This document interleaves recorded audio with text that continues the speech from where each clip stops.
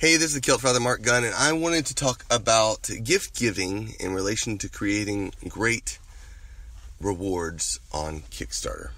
So, my Kickstarter for As Long As I'm Flyin, the new Brown Coat Firefly album, is doing great. I just broke $6,000 this morning when I woke up, and I was like, woohoo! I'm really excited. I've been adding, last week I added a bunch of new rewards, which I think helped. And I've been doing trying to do a lot of regular promotion, trying to get the word out. I don't feel like it's spreading nearly as much as I would like. Meaning I don't feel like people are really talking about it. And I don't know exactly why. Again, it's Firefly, so, the show ended 15 years ago, so maybe that has something to do with it.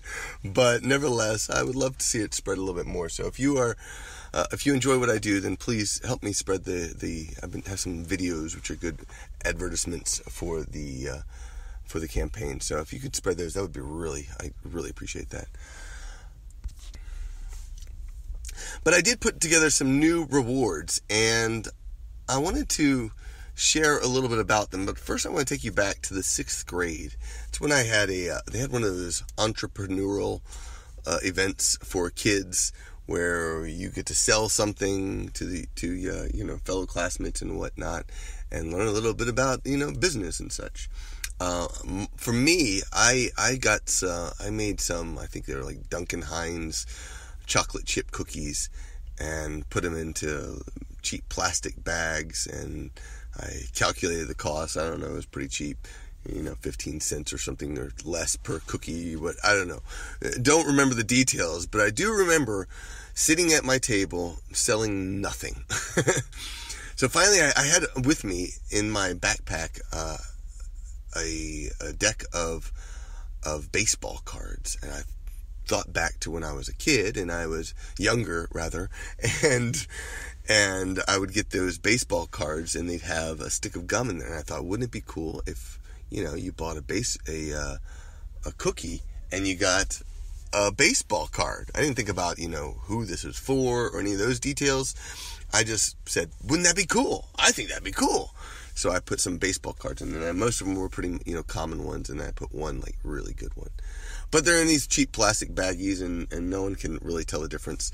And so I think I sold that one, and I think that's about it. I may have sold one other cookie, but I'm sure, looking back now, knowing that was a good baseball card, I probably lost $10 or $20 if you include the price of the cookie mix, creating this crappy little product, and not really thinking about my customers and thinking about what you want, which is sort of how I came across the rewards that I have created for my Firefly CD, trying to think about what you want. And I gotta say, it is the toughest thing creating great rewards on Kickstarter, because you gotta come up something, number one, that gives value, and number two, that is something that gets people excited. When I started the campaign, I only had CDs available, and I didn't even think to add you get both copies of the Firefly CDs, As Long As I'm Flyin and Firefly Drinking Songs. I was just doing it strictly for As Long As I'm Flyin, and that's all I was focusing on. And I had multiple reward levels, including, I have a t-shirt and tote that I want to print for this project as well. But I didn't have more details. I didn't have anything that would make it explode, I guess. And I also didn't have digital rewards. So last week I said, why don't I add digital rewards, and I'll add CDs. And so I added these new levels, sent out a message, and I've gotten a great response. It's jumped me up a couple $1,000, and still going, so that's awesome. The digital actually hasn't even been as big as I expected. Of course, you can go to Patreon and become a patron, and you'll get a digital copy when I finally release the album that way. So, maybe most of those people are just doing it that way. That's great. I'd rather have you on Patreon in general. Today, I added a couple more rewards. Number one was the Name on My Soul feature, which is basically I will write your name on my auto harp. I don't think it's something necessarily that many people are going to go for, but I set it up with a limit of one person. Limit a little bit of exclusivity. I might do that once for each campaign that I do. I kind of like that I think it's a neat little special thing that could happen for people. And the other one that I just added was I was going to see about making boxes that were hand painted by me or Kinsey, probably Kinsey, because Kinsey is a really good painter, and I thought it'd be neat. And then I'd add in some special things from my Celtic invasion of Brittany, and since this will close before then, I can find out, I can collect these cool little knickknacks while I'm in Brittany, and hopefully bring you a special gift in there. Plus, you get all the CDs that you would have gotten from the $150 level. So it's a neat extra special thing that I'm trying to put together. I'm not sure how well it'll do. It's a high price point, but it should be good. We'll see how it goes. Again, as I think about those, though, these are also coming from me. These are, I'm thinking about myself far more than I am you, and that's the biggest problem. I was listening to a podcast about the world's greatest gift giver. It was over on Tim Ferriss. His podcast, and he has this gift. I don't remember the guy's name, but he's a guy who gives really good gifts, and I've learned a lot about giving good gifts from my wife. She is outstanding about it, and really what it boils down to, it's the same thing as sales. It's about giving something that they want, not what you want to give. If you think about most gifts, there's basically two different types. There's gifts that you want to give, and there's gifts that people want to receive. The gifts that you want to give, that's kind of selfish. These are gifts that it's all about you. It's not really about the person. You might be thinking you're going to make their life better by giving them something that you want them to have, but it's selfish. It's you. It's all about you. It's really not about them. Most people think that way. I know I am terrible. I've learned a lot from my wife, Gwen, because she's one of these people who gives thinks about what you would actually want. And it's tough. You have to know the person to really figure that out. There was the guy from the Tim Ferriss podcast. An example that he had was for I think had met Warren Buffett, and Warren Buffett took an interest in something that he was good at, and he said, "When are you going to write a book about that?" And so, what is this guy doing? He's writing a book for Warren Buffett, no one else. He's writing it for Warren Buffett. And, maybe it'll end up published or something, but the gift is ultimately for Warren Buffett, because Warren Buffett asked. He said, when are you going to make this for me? Which, again, that is an amazing gift. It's thinking about someone else. Some of this comes up because Inara has a birthday coming up on May 18th. And she'll be turning 2 years old. And of course, at 2 years old, you don't really think about the people at all. When you get a gift, you're thinking about, woohoo, I got something. I don't even care what it is, but you don't really, it's not really important that the important part is that you're ripping open some sort of paper, and that's half the joy of the gift.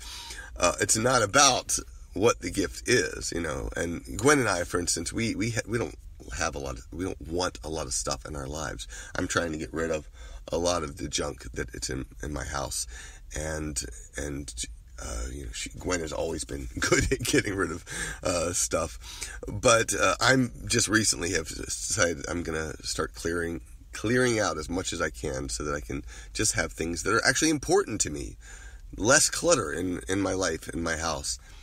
And so we were thinking about, when we send out requests for gifts, the gifts that we are looking for Inara, what are those? Those are going to be things that will give education and experiences. I think those two are probably the biggest things. Books are always wonderful. If you find a good book that a 2-year-old will get excited about and read frequently, then awesome. So that's a great gift for a child, because learning is important. The second one is experiences, and so one of the things we were looking for gift certificates or some sort of passes to the Georgia Aquarium or the Chattanooga Aquarium or to some parks or something, because those are exciting experiences that will be really valuable for her. It's sort of like when we took Kenzie to Ireland, and when she was 1.5 years old or so, and the experience of going there, which she will not remember, will impact her, will affect her life. And those things are so much more important. That's a good thought right there, though, is as far as gift giving is, experiences and education. Those are some of the most important things, is growing one's mind. I'm not again, we don't need stuff. But that's a good way to look at Kickstarter when you're creating rewards for Kickstarter, is picking on things that people want, not what you want. You have to put your mind in their body for a second and try to imagine what what does a Firefly fan want? And that's a really good question. Obviously, in this case, they're going to want the music. Some of them are going to want the swag, the t-shirts and totes, something that says, I love Firefly. And from there, who knows? I guess a lot of that depends on you. It depends on your fans that you have, and what your imagination can come up and what you can financially afford. I did have made adjustments to my stretch goals because I realized I was going to kill myself for these extra for some changed products. So I had a stretch goal for adding full drum kits to most of the songs on the album, and I realized it was going to cost me $5,000 to do this, so I had to push that number back quite a bit. So now it's that level is stretch goal is at $20,000. Same thing with doing an official music video is going to cost me a couple of grand, and so if I'm not going to make money off of this, then I should better have good money, cover the costs. And stretch goals, of course, are less set in stone. Though I will be eventually I want to create a graphic for them, but never mind. But in any case, I have hit several stretch goals already. Right now, I think I'm sending out my music to be played by other musicians.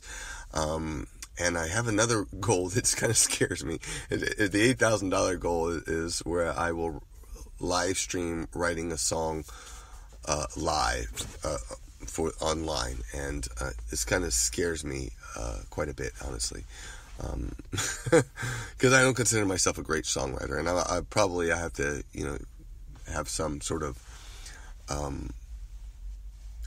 don't know, I'm not entirely sure. It'd probably be a process.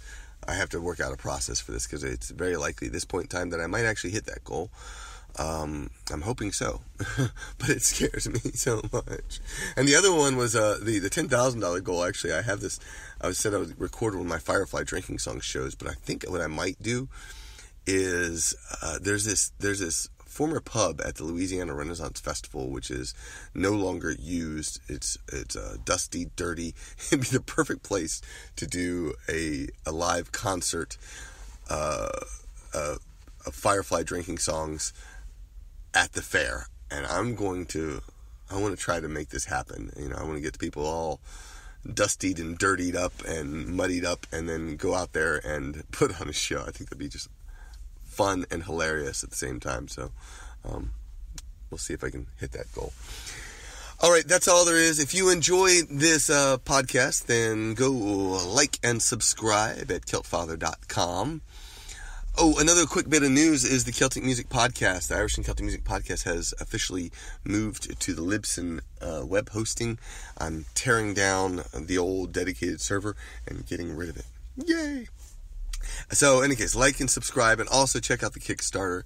You can still go to markgunn.com/Kickstarter. It should redirect you to the Kickstarter page, so go do that. Thank you so much for listening. I hope you enjoyed this, and I will talk to you later. Sláinte.